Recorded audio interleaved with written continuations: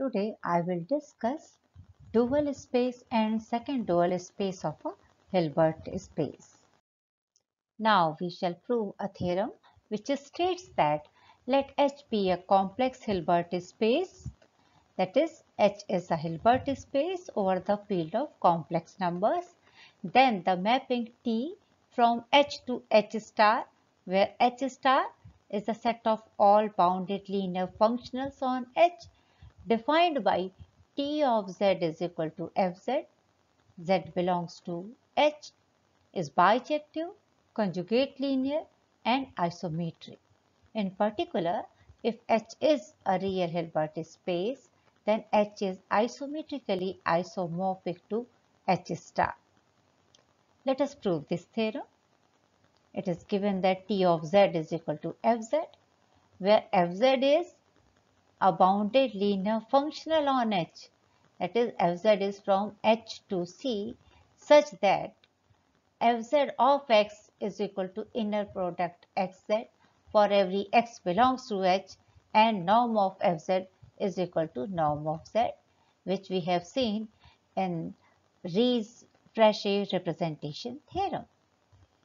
Now, first we shall show that T is onto by Rees representation theorem. For each F belongs to H star, there exists a unique Z in H such that F of X is equal to inner product X and Z for every X belongs to H. And by definition of Fz, this is equal to Fz of X for every X belongs to H. And by definition of function T, this is equal to Fz is equal to T of Z of X for every X belongs to H. And so by equality of mappings, here we find that F is equal to T of Z. So we have shown that if we take any element F in H star, then there exists some element Z such that T of Z is equal to F. So we can say that T is onto.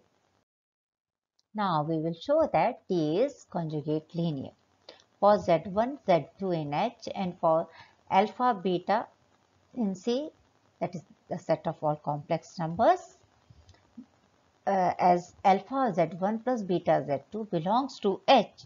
So by definition of T, we have T of alpha Z1 plus beta Z2 is equal to F alpha Z1 plus beta Z2. And since these are bounded linear functionals on H, so they agree on each element of H. So we can write T of alpha Z1 plus beta Z2 of X is equal to F alpha Z1 plus beta Z2 of X for every X in H. But this is equal to, by definition of Fz, this is equal to inner product of X and alpha Z1 plus beta Z2 for every X in H. And since inner product is conjugate linear in second argument, so this is equal to complex conjugate of alpha into inner product xz1 plus complex conjugate of beta into inner product xz2 for every X in H. But this is equal to complex conjugate of alpha into fz1 of X plus complex conjugate of beta fz2 of X for every X in H. And this is equal to alpha conjugate fz1 plus beta conjugate fz2 of X for every X in H. Then we can use definition of T. We can write this is equal to complex conjugate of alpha into T of Z1 plus complex conjugate of beta T of Z2 of X for every X in H. And since these two mappings are equal on each element of H, so these by definition of equality of functions, these mappings are equal. So we obtain that T of alpha Z1 plus beta Z2 is equal to complex conjugate of alpha T of Z1 plus complex conjugate of beta t of z2. That is, t is conjugate linear. Now we show that t is an isometry, as norm of t of z is equal to norm of fz by definition of t, and by definition of fz, norm of fz is equal to norm of z for each z belongs to H. That means t preserves norms. So t is an isometry. Now we show that t is 1, 1. Let z1 and z2 are in H such that t of z1 is equal to t of z2.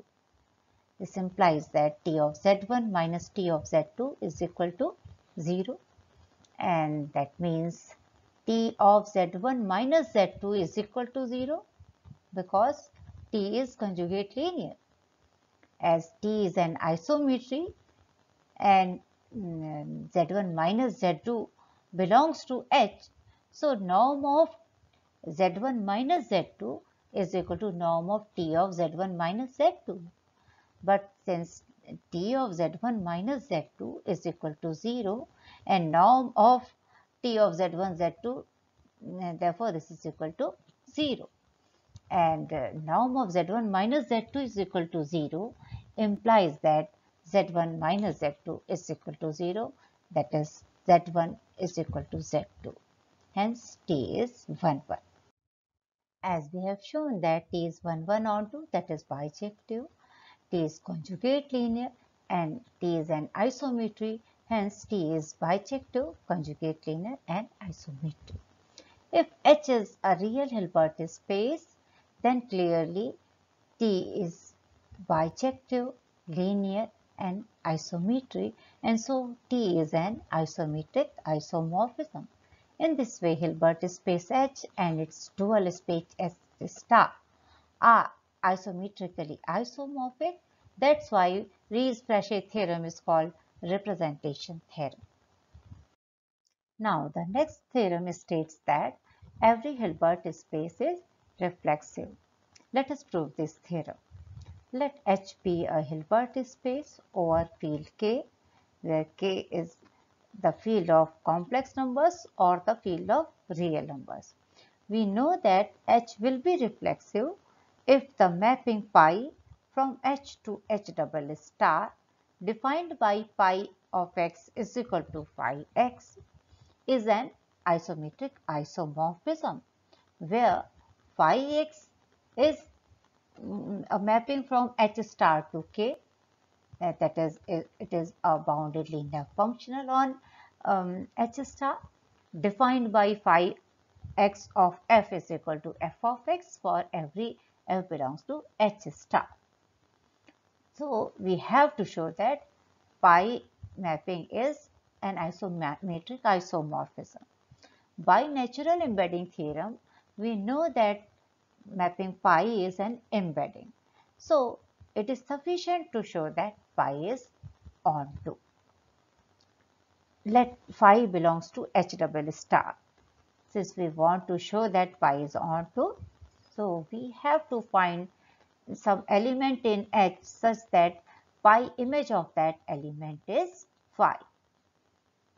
Now we define a mapping G from H to K as G of Z is equal to complex conjugate of phi of T of Z, where T is a mapping from H to H star, which we have defined in the previous theorem, and is defined by T of Z is equal to Fz, and we know that Fz of x is equal to inner product x and z for every x belongs to H. First, we shall show that G is a bounded linear functional, so that G belongs to the dual space H star. Now we shall show that G is linear for Z1, Z2 in H and alpha beta in K. Alpha Z1 plus beta Z2 belongs to H.